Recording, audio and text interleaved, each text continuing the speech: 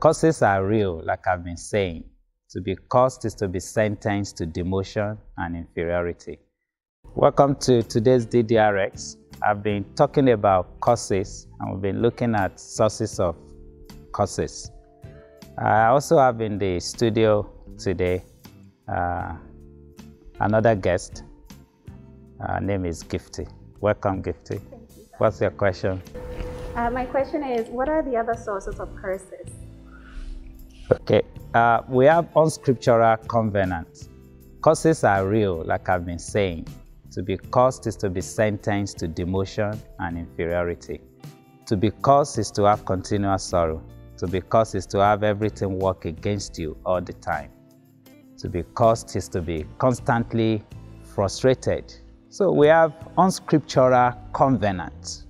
God warned Israel about the nation whose land they were about to enter. They were all wicked, idolatrous nations. And God said to Israel in Exodus 23:32, "You shall make no covenant with them, nor with their gods." And God meant it, because God, if you make a covenant, which is a very solemn agreement with people who are under the power of evil forces, you come under the same power. So you need to watch out for secret courts.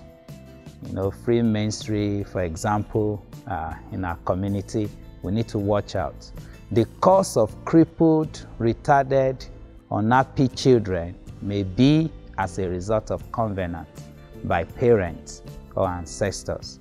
So we are in covenant with the blood of Jesus. The Bible recognizes marriage covenant. Entering any other covenant can be dangerous. So we need to watch out who we associate with and be careful of possessing accursed things.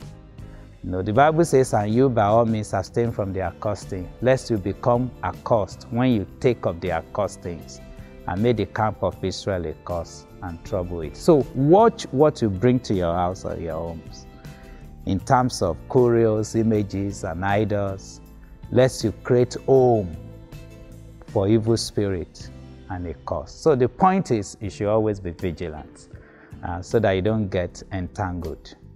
Let's say blessing together. I take authority over every accursed object that may have entered my house accidentally. I am free from every curse and locking evil spirit. It will have no effect over me. I undo the spells, incantations, charms, and evil plans against me. I plead the blood of Jesus. In Jesus' name, amen.